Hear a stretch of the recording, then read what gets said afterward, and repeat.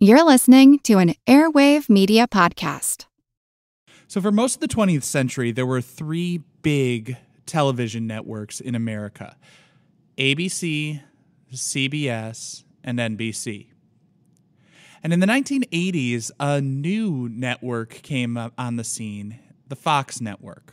Now, one day, executives from the Fox network approached a writer and illustrator of some comics that were gaining some popularity, and they approached him about making a cartoon for their network, some animated content.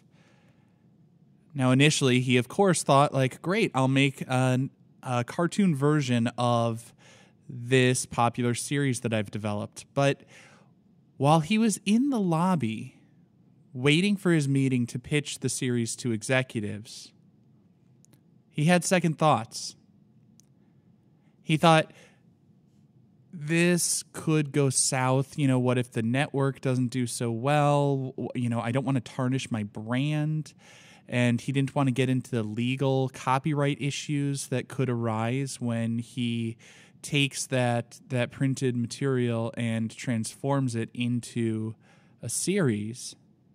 So while he was waiting in the lobby for that pitch meeting, he came up with an entirely new concept for a totally different series with different characters. I'm talking about one of my all-time favorite cartoons with one of my all-time favorite characters, The Simpsons. And so this episode is going to be about the artistry of Homer Simpson. I feel like who art ed? Try to spice it. Who art ed? Mr. Wood art ed me. Yeah. Either way, it's ambiguous. It works on so many levels. I know. That's off to a great start. Welcome to Who Arted, where we explore visual arts in an audio medium. I'm your host, Kyle Wood, and joining me today is my mother, Janet Wood. Thanks for joining me. Oh, you're welcome. Happy to join you. And I wanted you to come on today because we're talking about one of my favorite fictive artists and, artwork that was really impactful on me from an early age. I don't remember exactly when I started watching The Simpsons, but I feel like it was probably kindergarten, first grade. I started watching it fairly early on. Do you remember? Definitely young. I don't remember exactly. I don't know that it was quite the most appropriate visual for you, but it was popular in the family. So you joined it. It was one of those things where I don't know the exact age, but I remember I was too young to get all the jokes and get all the references, but I was old enough to appreciate some of it and realize that there were clever things happening that were going over my head. Uh-huh.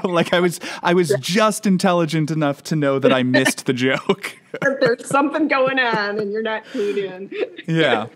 But it was hugely influential on me. As an artist, I learned to draw by copying the things I saw, drawing my favorite characters. I definitely made some poor choices and subjected you to and continue to subject you to those poor choices. But do you remember when I started drawing on the walls? A little bit. There was definitely sketching walls. Yeah, as an adult, I think back and it's it was probably actually horrifying because you probably heard scratching sounds coming through the walls in the middle of the night. But yeah, but it was funny because my sister said, "Did you realize?" Because she stays at my house sometimes, in the back of the blinds, there's sketch pencil, and she goes, "Did you realize there's something there?" I said, "I don't doubt it, or maybe." I think back, one of the things I find really interesting is of all the times that I was drawing and painting on the walls, your reaction to it. I sort of encourage creativity. I didn't get mad. You didn't when I was painting and drawing on the walls.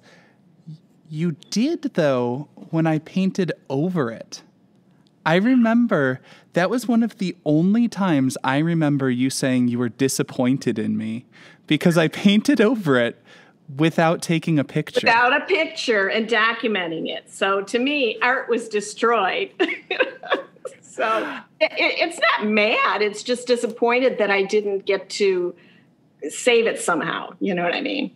Yeah. But, and so that masterpiece that was lost to the ages, do you want to tell our audience, what was it?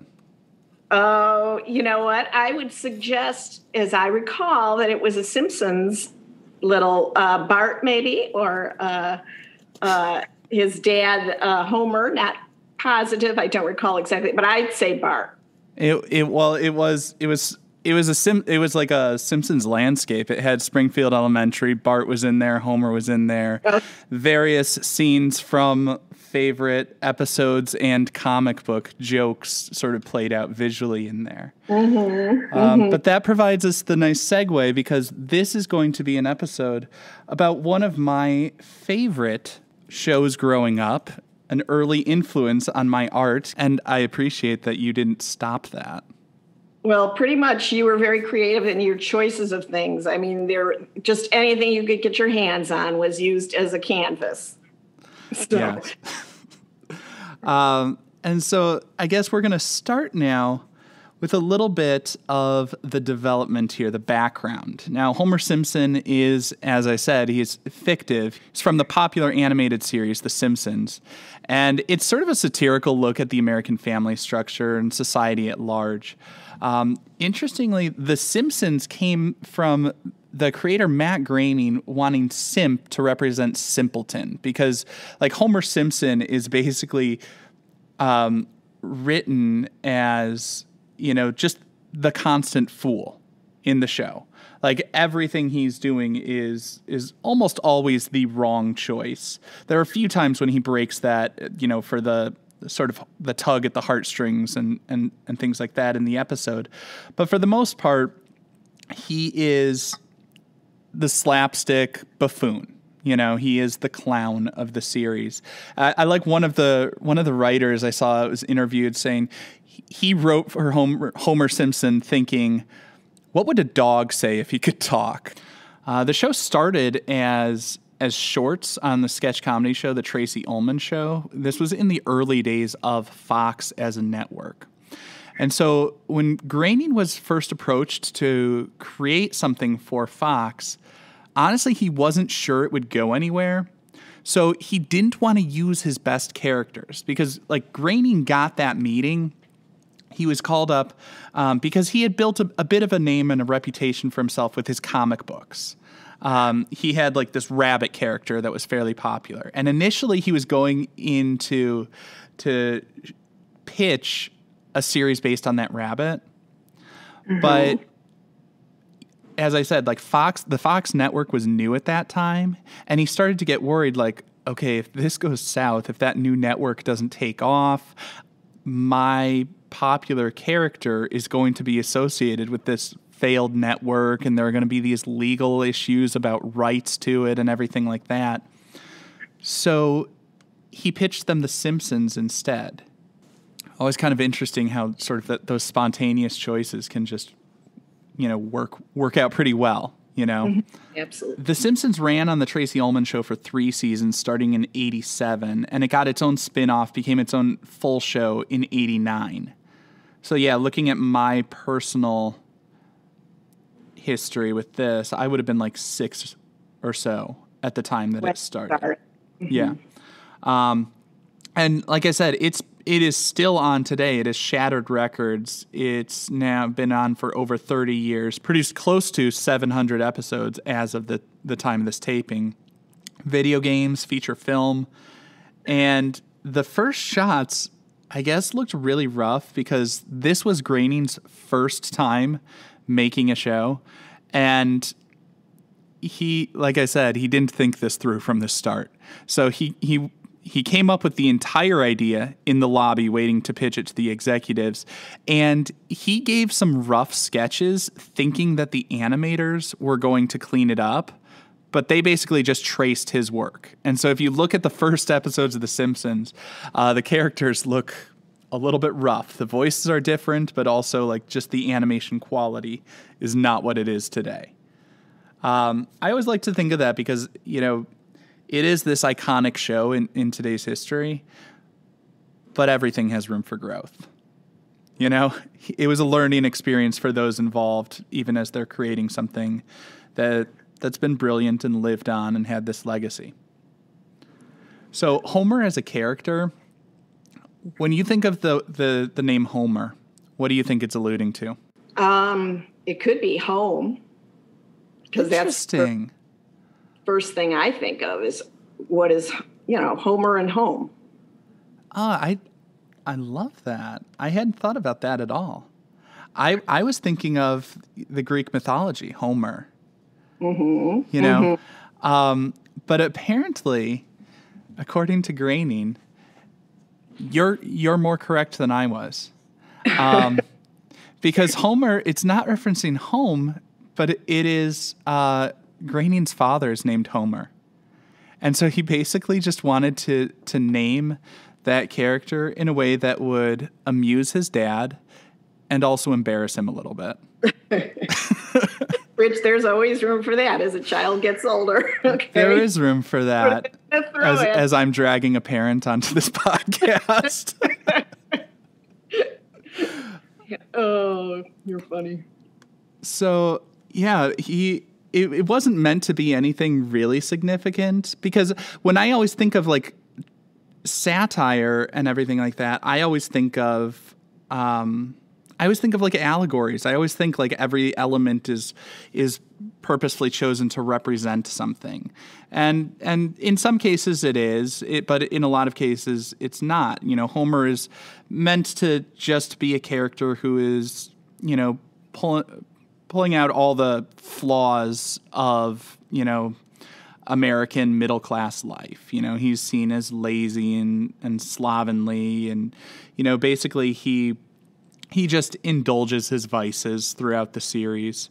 And what I find really interesting, though, is throughout the arc of the series, he takes on numerous jobs and basically is stumbling through life, but accidentally striking opportunity after opportunity, becoming an astronaut, even a stint as a famous artist after he fails at building a backyard barbecue pit. So, shall we transition to go over this episode? We're going to be talking about Homer's stint as an artist specifically. And the episode was from season 10, episode 19, entitled Mom and Pop Art. Have you watched it? I did. I enjoyed it. So I always like to start off with just what jumped out to you about it. What was your favorite piece of his? Or least favorite piece? What did you react to? What did you notice? What did you find interesting or thoughtful or insightful? What was your takeaways? Well, I found it kind of funny that, everybody was, he fell into this art serendipitously and, didn't realize, he certainly didn't value it. But other people that you might think of as snobby came along and said, oh, this is just fantastic. And he's looking at, surprise, but then got into okay, I can do more of this. But it was his creations became very non-creative in that they were repetitious of the earlier accidental sculpture.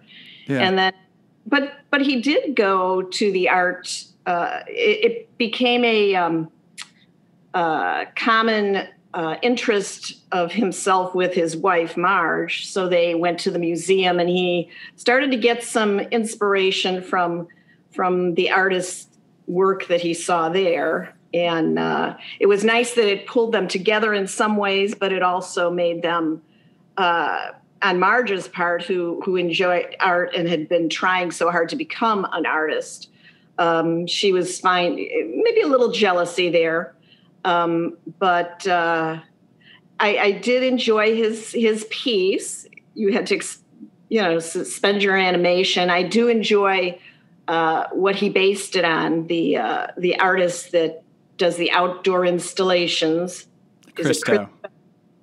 And they're pretty spectacular. Use nature, and so it was interesting what he did in his creation. I enjoyed it. It was pretty funny. I would think most people would get in trouble for it. Yeah, I mean, Well, it is funny because it's the final piece that he created, the Grand Canals of Springfield, he created by flooding the town. And yes, in the real world, he would have been arrested for destruction of property, flooding the entire town. Lots of people would have been killed. But in the Simpsons world, where just putting snorkels on the animals is all you got to do to keep everybody safe, and people are happy to just boat around town as their homes are flooded. It worked. It showed his growth and his ingenuity. He learned from that trip to the museum and he applied it in a new and unorthodox way. I felt like it was interesting how in that episode there is a bit of satire and making fun of a number of different things about the art world. One of the central sorts of conceits of the show and the premise is Marge worked hard. She's an accomplished artist, and Homer is just this buffoon. He stumbles into it by failing to make a grill, and people say, "Oh, it's this great sculpture." And once those tastemakers, the initial, I think, who was the voice? Was it Isabella Rossellini? I want to say.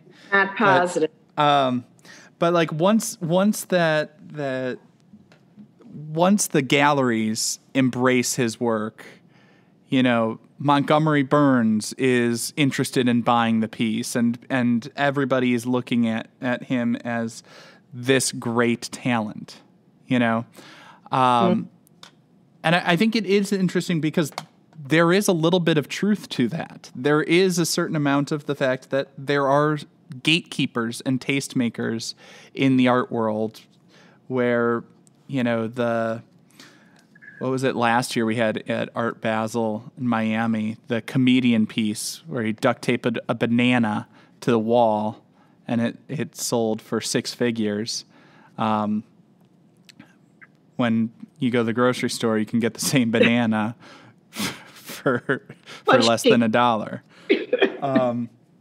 And the thing is, like, with a piece like that, even if you love that duct tape banana, it's going to rot. And so part of what you're buying is just the idea of duct taping a banana to it because the person who owns it has to keep replenishing it. Just like, with Felix Gonzalez Torres's piece, he would just say, like, pour 175 pounds of candy on the gallery floor and just passersby can take it. And I know there's more to the idea than that, but there is something interesting about this idea being the art. And, once it gets that seal of approval, it's like the artist doesn't even have to make anything anymore. It almost becomes secondary. And for a lot of people, in that traditional framework, the way that Marge was, where it's like, for her, making something beautiful was the art. And what I find interesting here is there's this tension between, is art about those ideas and that innovation and a different way of seeing and experiencing the world, or is art about your craftsmanship skills? And that's the tension that I saw between Homer and Marge. And yes, she did have some jealousy because she had worked hard her entire life and didn't get the validation that he did. Mm-hmm. And that's gotta stink. Yeah. It'd be tough. You feel for her. Well, she did get up and was on that roof. She was painting. And she was happy. And someone enjoyed it because they wanted to abscond with it. So. Oh, yeah, that's right. Jasper John steals it. To a certain extent, someone appreciated that art. Yeah. But like it is just like everything else in the sitcom world. It's, wrapped up neatly at the end of the 22 minutes or whatever the runtime was. And all is resolved. But I do find it interesting to think about as a work of art, how was Homer? Because if we take that idea of Homer as being discovered as an outsider artist, which I love the way they called out how problematic that term is by describing an outsider artist as the work of a hillbilly, mental patient, or chimpanzee. And like Homer says, like in high school, he was voted most likely to be a mental patient, hillbilly, or chimpanzee. But it's like, it is so demeaning. And now the proper term would be a self-taught artist. But as a self-taught artist, Homer was creating some unique sculptures. And with his work, I always think of the common critique that people say, like, well, anyone could do that. I could do that. My kid could do that. And what's your thought on that? Like the anyone could do it kind of sense. I think everybody has something in them that they can create. They can, whether it be just a still life type of a look, which would be, maybe your Marge kind of a thing. But, I guess it would also be like how satisfied or how happy it would make you to make or not make something. But I think everybody has a possibility to be an artist. Absolutely. So do you feel like the critique of like, well, he just made this sculpture as a pile of junk and refuse, well, anyone could do that. Do you feel like that invalidates the work in some way? That it doesn't show an exceptional skill or craftsmanship? Well, he was certainly unique in that particular sculpture. I mean, it was an accident, but I think a lot of things that prove to be actually valuable are accidental, whether it be a scientific discovery, or coming up with an idea for an animated series while you're in the lobby waiting to pitch something else. There you go. I don't know. There's so many possibilities in life, whether it's art or something else. I think certain people discover they have art in their soul as something happens that they didn't expect to happen, and they gave something a try. So I don't know. It depends. And then whether you're happy just creating that or doing that in yourself is value in itself. Whether someone else appreciates it or not, I don't know. I suppose it would be dependent on why you're creating something, for your self-satisfaction and just an outlet, or are you trying to please or impress someone or give someone else joy? It depends. Yeah, that's a good point. So really, what I'm hearing you say is obviously be open to the spontaneous, as I think Bob Ross was famous for saying the happy accidents, recognizing when you stumble onto something good. That's an important skill, being mindful and recognizing that, the sort of fortuitous accident and happenstance, but also whether something is prized for, like, or whether it's a valid critique of something that, like, well, it looks like something anyone could do. It really matters the intention, because is that created to impress an audience with the skill, or is that created to express an idea or to satisfy oneself? So like the artist's purpose really relates to, the level of need for polished, refined craftsmanship. Yeah, I would agree with that. Is that?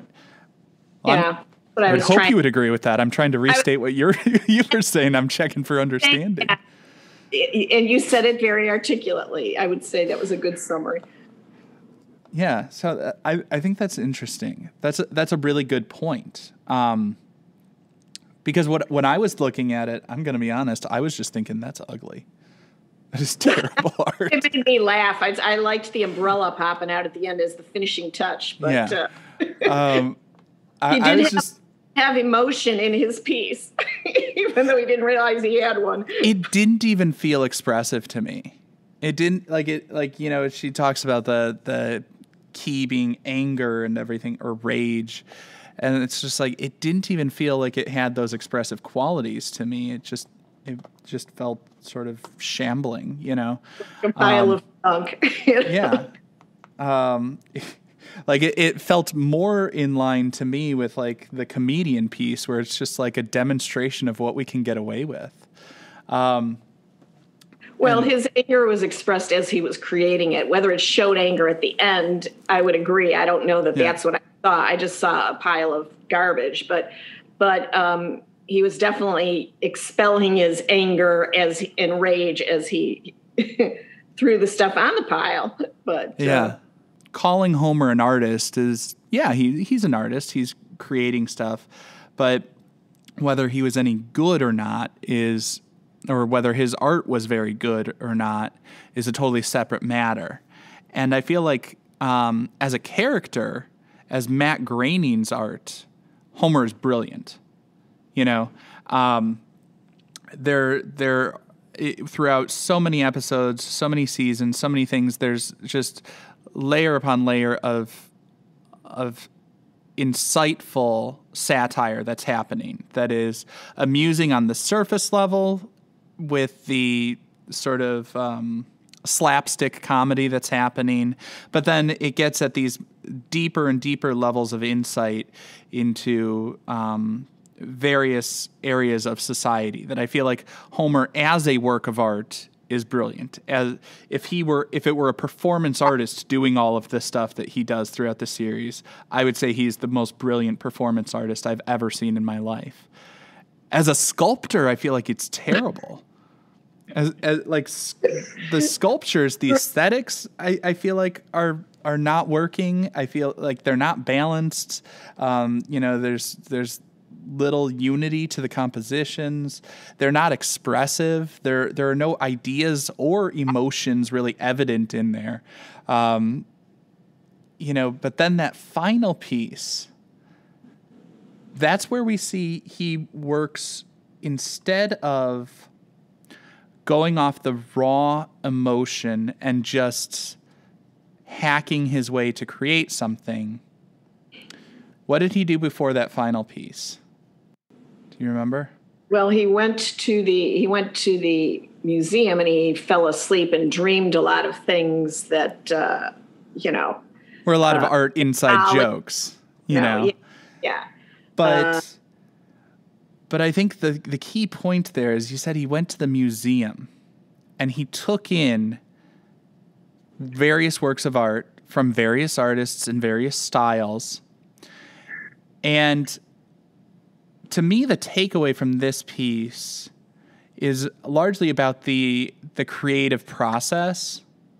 Because the creative process, so many people have that idea of that solo artist with this vision operating sort of outside of the bounds of society. They're this isolated genius in a vacuum, and they come up with this inspiration.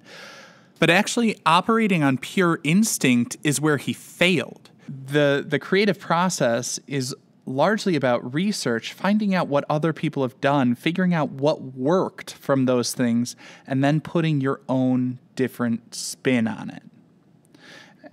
And so, he learned from Christo and Jean-Claude, he learned from Turner, he learned from all those different artists, and he created his masterpiece, The Grand Canals of Springfield. Which, again, if you forget about the fact that it would have killed so many people and leveled the town. He brought a lot of joy to people, and it was the happiest I've ever seen Milhouse. Yes. He surprised himself in the town. And I feel like that was something that, what I like about that as a work of art, the intention behind it was positive. And the effect in that world was positive. It was a touch of whimsy, that everyone could enjoy and everyone could be a part of. And I love the fact that he broke out of the gallery world and made his art democratic and an experience that everybody could enjoy and connect to. You got anything else you want to say about his work? I don't know. Like I say, I enjoyed it. I thought it was funny. I mean, Simpsons were not my particular thing, but it has its moments, and I enjoyed it. It was a good piece at the end, as you say, and it brought a lot of joy to everybody. But I'm wrapping it up. I want just a 3-point rating scale. And where should this hang? The Louvre? Is this something to look at? The lab. Is this something to learn from? Or the Louvre? British for the bathroom. Yeah. There's a poop joke in there somewhere. Oh, that's terrible. Entirely. oh, I don't like this kind of stuff. I don't judge. I think it's fun. It was enjoyable to watch, that kind of stuff. You can learn something from it. I don't know that it's, something that you have to remember for your whole life. I mean, you can take obviously a thought from it, as we've discussed. I mean, what is our why? How does it develop? From what does it develop? That's that one thing. That's a Louvre kind of a moment. There's nothing terrible about it in that. Learn. You've got a terrible thing and you have to learn from that. And I don't think it's throw out. So I'd probably put it in the top if you had to throw it somewhere. But I don't know if it's that earth-shattering. I think I actually would say it's a museum piece. I feel like it is a museum piece for a number of reasons. Okay. Everything you just said, I would agree with. It's enjoyable to look at. Museums should have stuff that's enjoyable to look at. I think that's one criterion for a good museum piece is that we can. But you also said there are multiple ways you can connect to it. It poses different questions. There are layers of meaning to it. And the fact that it is about the art world, I feel like also would be beneficial to people who are going through a museum because it primes you to think about and make sense of other works of art. And finally, I think, I've said this before so many times, museums don't need to have things that are earth-shattering. In a lot of ways, this is a very true reflection of our culture. There are a lot of things that are relevant to our culture. I feel like pop culture is easily dismissed, but it is what people relate to the most. That's why pop art is so popular, and has been for decades now, is because it is the common culture. It is art in the vernacular that everybody can understand. And that's why we're starting to see video games in, like the MCA. We're seeing, cartoons and other things like that being viewed through that critical lens because they do tell us something about the society and the culture that created them. And I feel like this is a brilliant example from, again, one of the longest running scripted series in American history. It deserves some respect. Not every episode's been the best, certainly, but it's something worth seeing and appreciating. There you go. Agreed. So thank you so much for taking the time to join me and reminisce a little bit about, the horrors I inflicted upon you and our home in my childhood. You did not, but I enjoyed visiting with you today and sharing this time. It was fun. This concludes this week's episode of Who Arted. If you found this tolerable, please like and subscribe on Apple Podcasts, Spotify, or wherever you're listening. You can find images of the work being discussed this week and every week in the show notes, on Twitter @WoodArtEd, and on the website whoartedpodcast.com. Podcast done.